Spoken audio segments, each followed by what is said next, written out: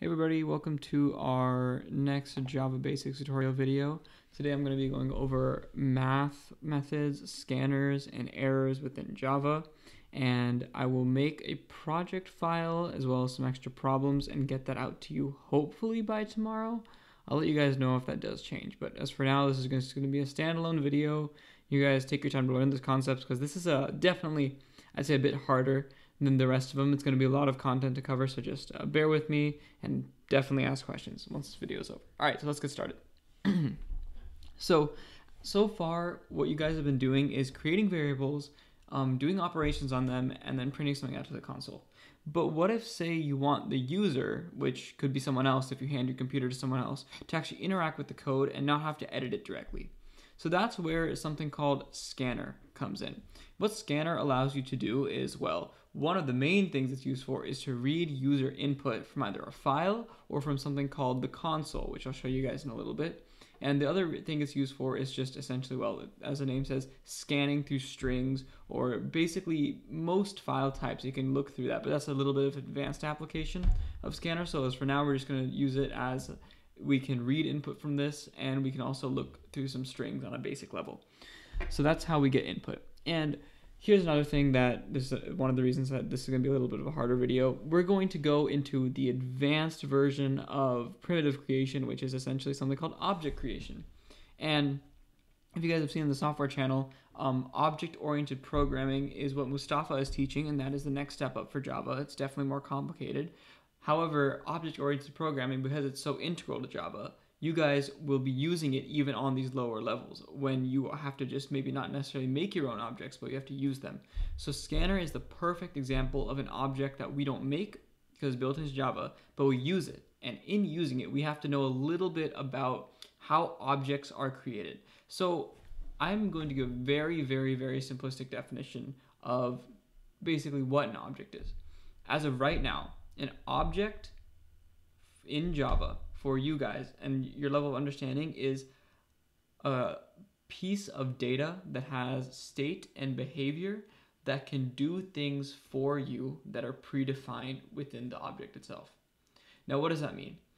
There are plenty of different object types, one of them being scanner, another one being math, which we'll go over later. But essentially what it is this. It is the advanced version of a primitive. A primitive was the most basic thing that you can instantiate within Java. And it was quite simple to instantiate, right? Just like the name of the primitive, and then your name that you give the primitive, and then like what you assign its value. But now what we're going to do with objects is, since objects are a bit more complicated, what you can do is, it's the same thing. You give the object name, so like the physical name of the object that we can refer to it as. In this case, we'll be creating an object of scanner. So we're going to type in scanner. And this is just like, say I was making a string or an integer. I type in the name of what I want to make. So that's what I want to make, right? I want to make a scanner. So then I give it a name. Now, the traditional name for scanners is SC. So I'm going to call mine SC, or I have one down there. So I'm going to call it SC1 or something like that. Scanner SC1. And now I want to set it equal to something now that I have a scanner SC1. But instead of just giving like a value for scanner, we have to create an object of type scanner. We have to create some storage within, or some data within the storage of the computer that will act as an object. So you can give bits of data to that part or address in the memory, and it'll spit something out for us because that's what objects do. They're basically like mini processors. Well, at this level, they are mini processors. And especially scanner is the best example of that. So instead of just giving it like a value like F, like we would to a string, what we're going to do is type in the keyword new. Okay, you'll see it because it'll turn purple. And then we'll type in the name of the object once again. And then just like how when we were working with string methods, you passed in parameters through parentheses, what you do here is you give it parentheses, and then you give the object basically a starting condition. And objects, as you can see, all of these are essentially starting conditions for the object. Like I can give it a file to read. This scanner can be reading a file. I can give it a string if I want to read a string for this scanner. Or I can even type in something called system.in. And I can put a semicolon, and I have created a scanner object. So now let's break this down again because there's probably a lot to take in. So first things first, you type out the name of the object you want to make. In this case, it's scanner. You give the object a name, which in this case, I called it SC1. And then you type in the keyword new, and then you type in the name of the object again, and then you open and close parentheses, and you pass in input parameters, or this is essentially called a constructor. You're constructing the object, and constructors have parameters that you pass into them. So you call the constructor, which is basically this part right here. You're calling a constructor. You're making an object, and you're telling it, here are the materials by which you are going to be making your object. And in this case, the materials you're giving it is system.in. And what this means for the scanner is that, hey, I can read the system in. And what is the system in exactly? That is the console input. So what this scanner object can do for us is read in input from the console. So let's actually apply that. But first, why don't we go over some scanner methods? These are just like string methods in the sense that you will type in the name that you gave your scanner, type dot, and then you can see all of them pop up here. Now, obviously, I don't have all of them in this list because then it would take up like more than a page of this code. But you can look them up online if you want to find really specific things. There are some things that are outside the scope of this video, so I tried to get the ones that are most relevant and most useful. So let's start off with hasNext. So essentially what hasNext does is that it will, if given a string, because scanner input is always starts off as a string, because right, you want to read it just in a list of characters, it returns true if there is something to read in. So that is what hasNext does. hasNext int tells you if the next thing you're going to read in is an integer.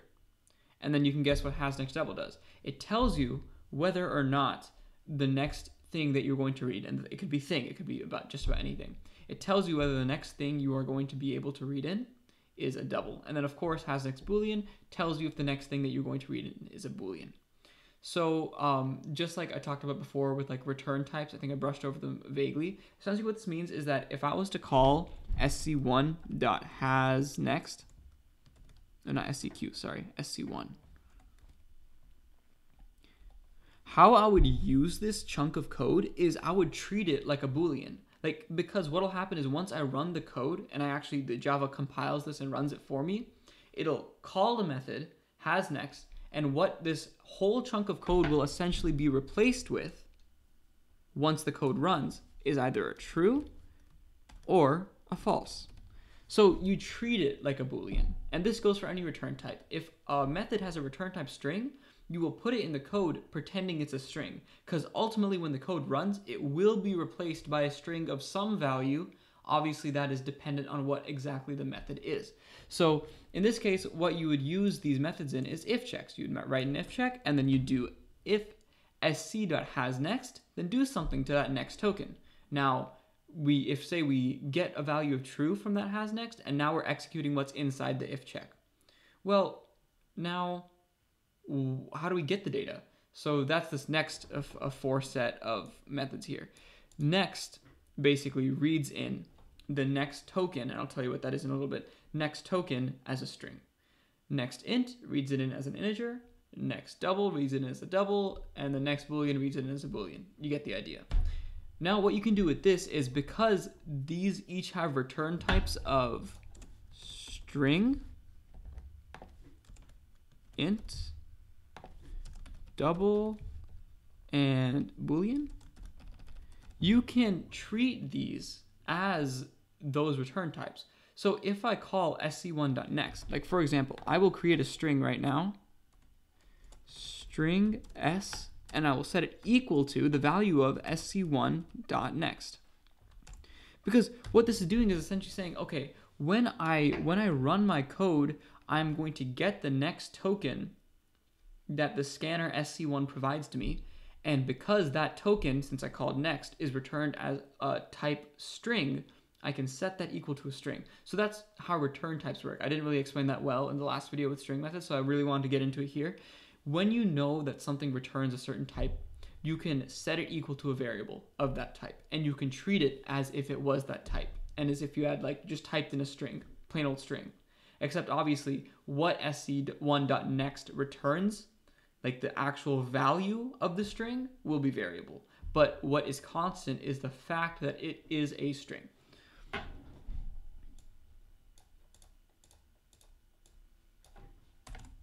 All right, and then the next line method essentially doesn't care about tokens. And I said I'll get into what exactly a token is in a little bit. It essentially just reads the entire line for you. Whatever has been typed into the console, as soon as you click enter, it will read from the beginning of when you started typing to the end of when you started typing. All right. And that's what next line is used for, if you want to just read in everything that the user typed in and not just the first thing that they typed in. And now, finally, I can actually talk about what tokens are with use delimiter. So when you create a scanner object, by default, it will have something called a delimiter.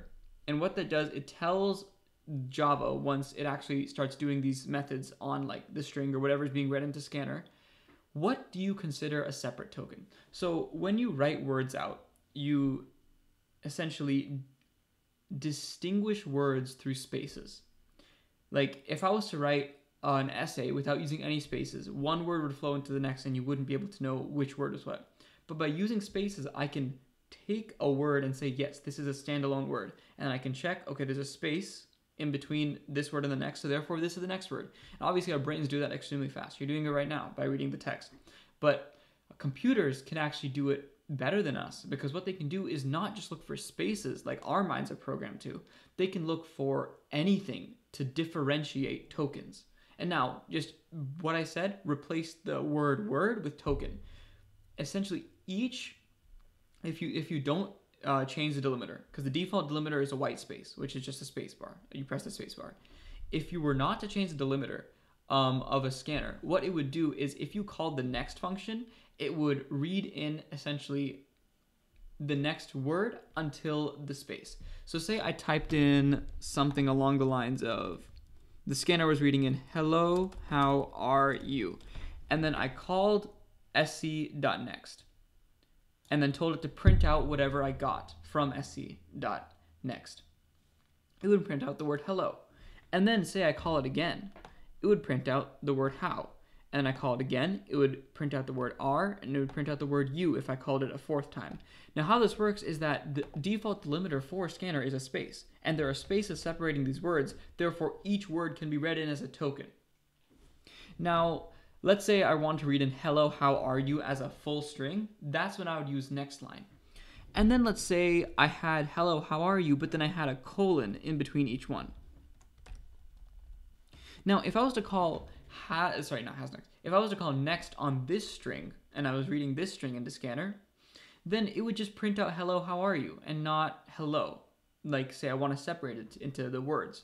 So what I would do is I would call the use delimiter method and pass in a parameter. Remember, passing in means you put whatever you want to pass in inside the parentheses when you call the method. I would pass in a string that simply held the value of colon. And what this will do is tell Java, okay, instead of looking for spaces to separate tokens, you want to look for colons. So every time you see a colon, anything before that will be considered a word, and anything after it up till the next colon will be considered a word. Now, one small, I guess, like nuance about this is that if you do change the delimiter, you have to add an ending one onto your string. So if you didn't use the delimiter and you just kept it like blank and these are all like spaces, pretend the colons are spaces, it would read in hello, how are you? But once you change the delimiter to colon, you have to add a delimiter to the very end, or whatever you called your delimiter, to the very end so that it can detect things in between them. So essentially it'll read in the first word, and then anything in between two delimiters will be considered a token. So if you don't put a delimiter at the end, it'll look, okay, here's my colon, now let's look for the next colon. Oh, there's no next colon, so I'm gonna wait for that. And it'll never come because you can't edit the string once you actually pass it into scanner. So it'll just essentially stop the program there because it's looking for a colon that'll never exist. That's why you wanna add one at the very end. So now let's use these methods, because I mean I've been talking about them in theory, but using them makes it a lot simpler. So we'll go back to system.in in a little bit and how we can actually read an input from the console. But for now, what I'm going to be using in Scanner is just this functionality as a string scanner. So as you can see here, I've made an object of type scanner, called it SC, and then passed in the string A space B space C. So now what I can do is if I was to run this program, and you can see what I'm printing out here, I call the next method, and then I add on OOO, and then I call the next, again, same method here and here. I print out OOO, and then I also concatenate on the next, and then finally concatenate on OOO. So knowing how next works and knowing that we haven't changed the delimiter, so the default delimiter is a white space, therefore tokens are denoted by a white space in between them, please take a moment to just think about what will this output actually be to the console. And then I'll run the program, and then you can check if you're correct.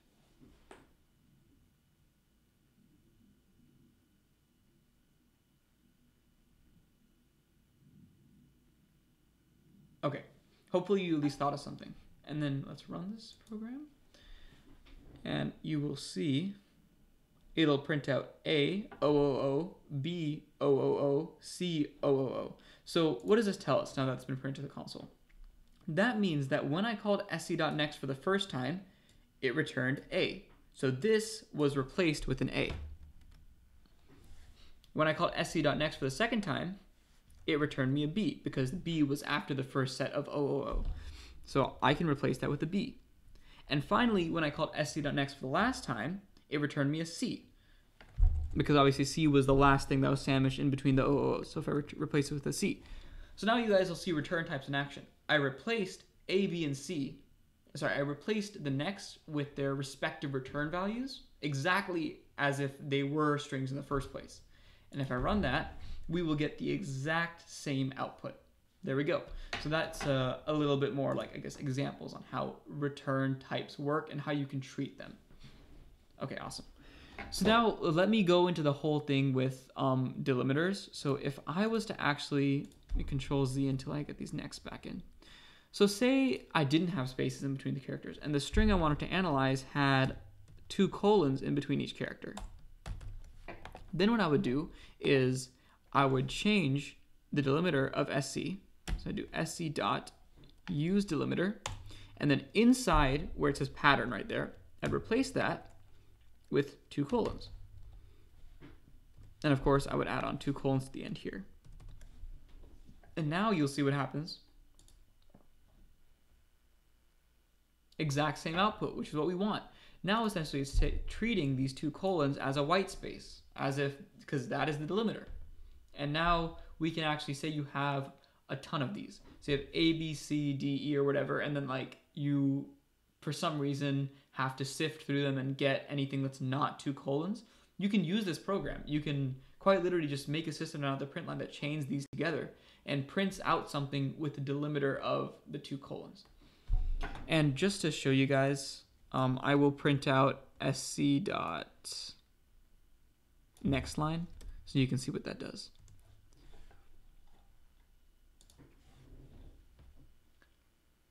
Yeah, sc.next line quite literally just takes the entire string and prints it out.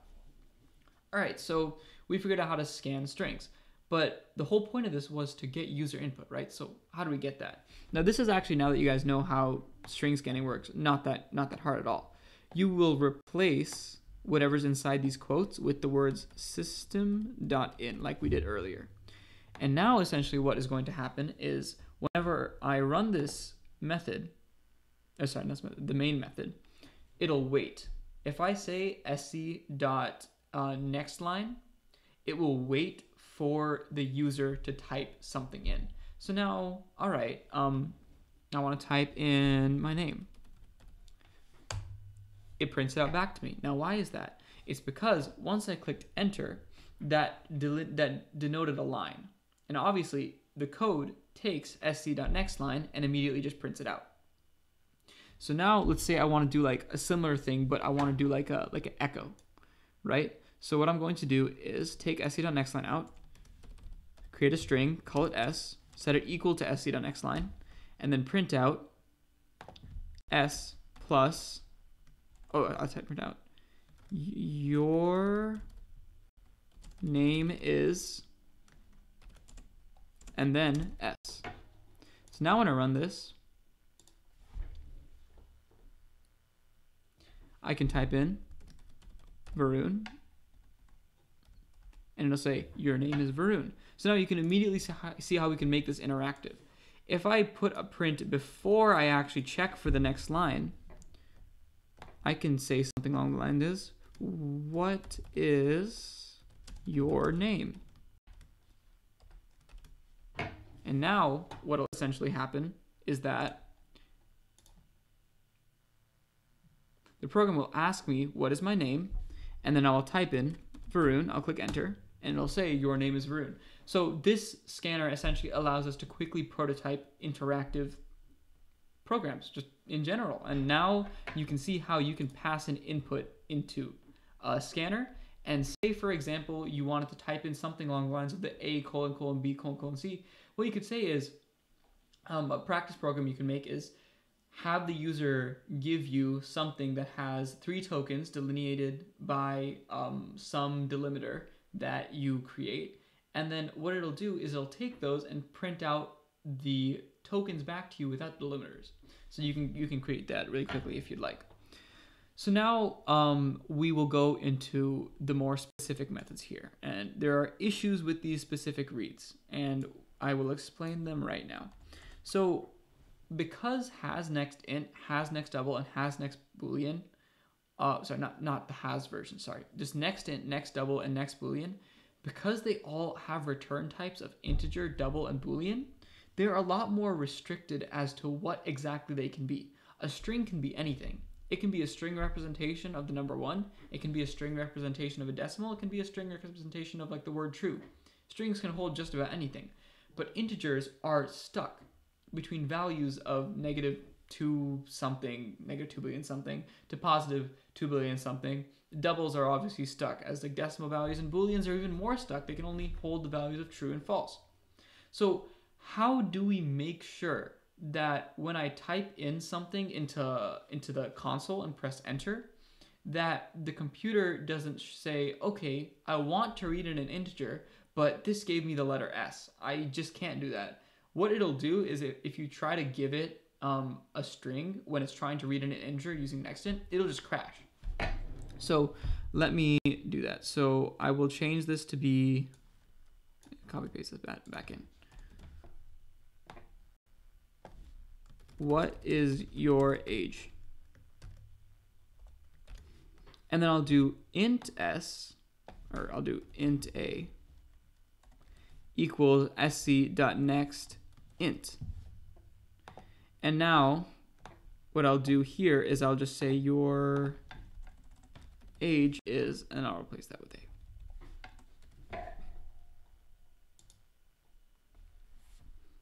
So now you'll see it'll ask me for my age. If I actually input a number, it'll give me it back because it read it as an integer, and then it'll print out that integer in system out on the print line.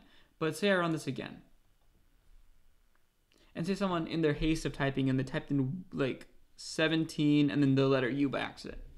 What'll happen if I click enter, it'll give me this error. And when someone's using the program, they don't want to see a bunch of text in their face with jargon, and like when you get this error message, it'll be daunting and you won't really know what to do. But if we break it down, you can see what it says here. Exception in thread main, which essentially means there is an issue in the main thread, which is this is the main thread. Java.util.input mismatch exception, and that's basically it. It expected one input, but you gave it another. So there are ways around that. The more, I'd say, concrete way is to use those has methods. So, for example, if I put if sc.hasNextInt, then I will call this. What this does is says, okay, so let me check for a next int. And if this returns true, because remember with return types, if there is a next int, this will be replaced with the word true. If there's not a next int, it'll be replaced with the word false. So if sc is actually an int, then what will happen is it will actually execute the code within the if check. And you can immediately see an issue here with, remember I talked about scopes earlier. I defined the integer a within the scope of the if statement, and this print line is actually outside of the if statement. So I have to actually delete this and then do int a equals 0, because we want the default value to be 0, right? So now what we'll do is I will run this, and then I'll say, what is your age? And I'll do a normal test first, and then I'll say, okay, your age is 1. Let's run that again. And say I type in like some string, right? Instead of crashing this time, it'll say my age is 0. Now, why is that? Because when I checked for sc.hasNextInt, it said, okay, that is false. That was not an integer what I typed in. So I'll skip over this code and just print this out. And obviously the default value is 0. So now we can actually make this a bit more interactive by putting an else statement. And what this does is we put this inside here, and it says, okay, if the person that is using this program actually gives me an integer, I will save that and then actually print out the age. Otherwise, what I'm going to do is I'm going to say invalid input. And then if I click run and say I type in something crazy right like that, it'll say invalid input, which is a lot easier on the eyes than that fat chunk of code from earlier. So that is one way to check whether the input is accurate. Another way to do it is through something called a try-catch statement, which I will show you guys right now. Try-catches are a lot more robust in that they can handle much more than just errors thrown from scanners. These things can handle just about anything, and they're almost like safeguards for your code. And it's quite literally in the name of a try-catch. Try executing this block of code. If you fail, then catch it. Like catch the error and do something else. So what I'm going to write here is this. I'm going to do try, and then I'm going to do a equals sc.nextInt, and then sys out your age, and then plus a. Now what I'll do here is this. I will type in a catch block, which is the second. Think of this almost like an if-else statement, and it's try catch. That's the second part of it. But the thing about catch is that you actually need to tell what am I catching? Like specifically what am I going to be catching? And there are so many errors that could happen, but until you get into like the nuances and you're fine-tuning your code to catch certain types of errors, you can just catch every single error by typing in exception E. Now, is this good practice in coding? Probably not. Because the issue with calling an exception E is when you want to get into like higher level programming, you want to know what went wrong in your code, not just that it went wrong. If you do your catch as an exception, it'll only tell you the fact that the code went wrong, something went wrong, not exactly what. Now, if I change this to input mismatch exception E, I believe, yeah. And you're going to have to import some exceptions because they're not necessarily existing within the code. And, sorry, no, they don't exist within just the default, I'd say, what is given to you in a blank class. So you have to import some stuff. And you can read the imports at the top here. I imported scanner and I imported mismatch exception. It should auto do this for you, by the way. But in case you're having some random red lines with scanner while you're trying it out, try pasting this code in. All right. Let's continue. So if I have an input mismatch exception, what I can do is specifically, I know that it caught the input mismatch exception. So I can do sys out wrong input dummy. Okay. So now let's think about exactly what we want to do here. So if we have an integer coming in to our code, we will try to read it. And obviously, since it's an integer, it will succeed and it will do the try statement. Now, a catch statement is the other case. Is it not an integer? Then what we will do is print out wrong input dummy. And there is another part you can add to try catch statements called a finally that will execute no matter what. So you can do sys out thank you. So how this works is this. System.in gets the input. All right, tries to save it to an integer. If it fails, it says wrong input, but will always print out thank you, no matter what. And a quick thing about the error handling as well, like what you put into the catch block. What was I going to say? I think something along the lines of you can also specifically do e dot print stack trace. And what this will do is, I remember the first time I ran this and actually got the error, that is called the stack trace. And if you want for debugging purposes to actually try and like read that, say once you guys get more into programming, you'll actually be able to read those errors and understand what they mean and what they're telling you. So at a certain point, you'll actually want to know what the stack trace is. So at that point, you'll do e dot print stack trace. So if I run this, it'll ask me for my age. We already know that positive works, so we're going to try negative. That is not an age, but I press enter.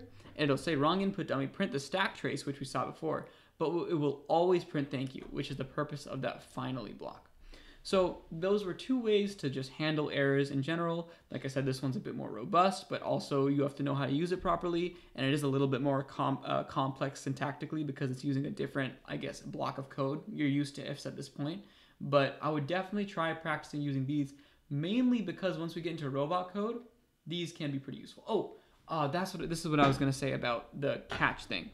The reason that you want to be careful of what you put into here is whatever's in the try statement, as you get into higher level like programming things, it could throw multiple exceptions. So you're going to have to chain them together. So the way you do that is, I believe you put this and then you do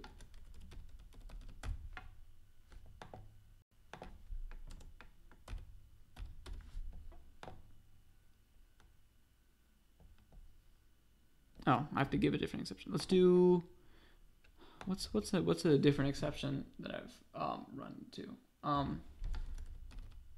Null pointer exception.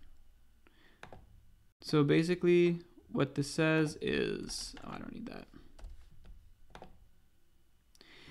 This catch statement will now catch either an input mismatch exception or a null pointer exception. So if you have multiple things thrown within that try block, like multiple errors, you can chain these together to get specifics.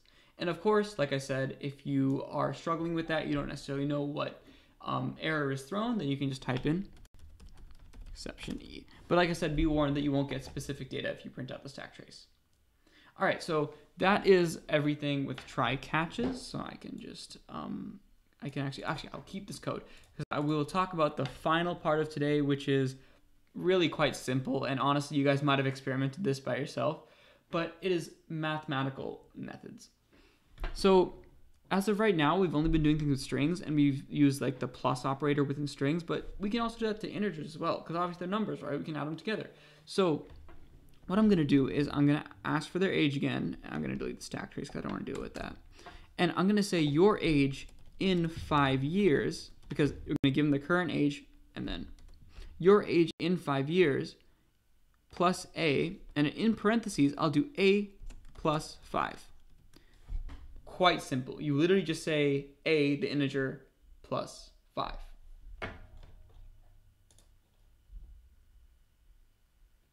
What is my age? I am 5 years old. Therefore, my age in 5 years is 10. Easy enough, right? And now let's say I want to actually, let's do doubles. I'm going to just change this to be double equals sc.next double. And I can do my age in 5.5 years, and I can do plus 5.5.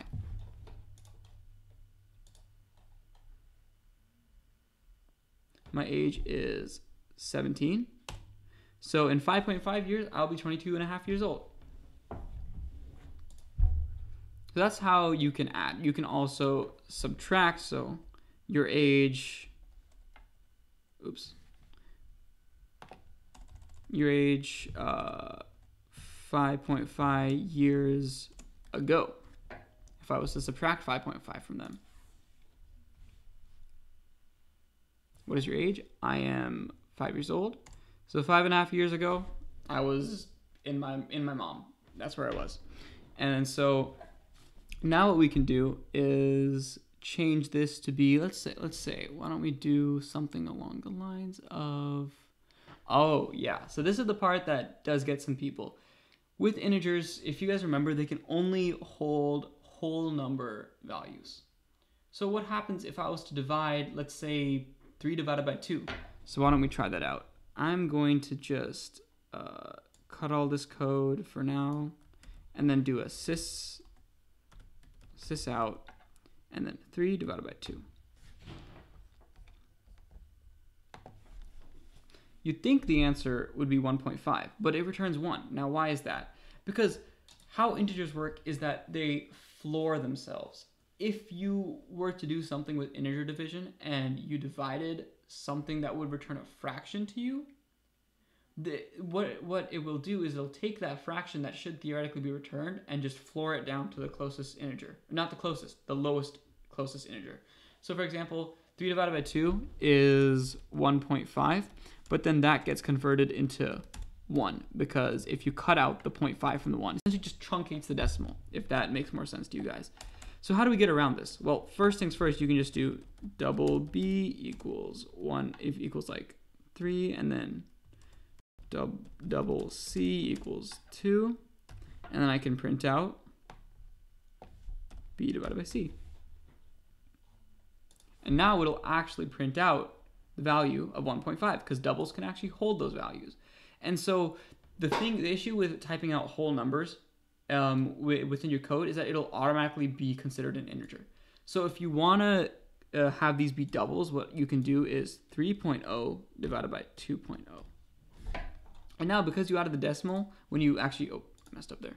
When you added because you added the decimal, when you created this, it'll treat them as doubles, and you'll get the same result we got as if we had created double variables. So there are a lot of things that you guys can do with this knowledge. Let's see, what else is there? There is addition, subtraction. I showed you division. We can do multiplication.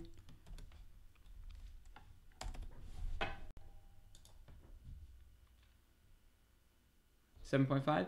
And finally, the weirdest one, that is the one probably that you guys have not seen before, maybe you have, maybe you haven't, is something called modulus. So modulus essentially says divide the first number by the second number, and don't give me what that result is, but give me the remainder.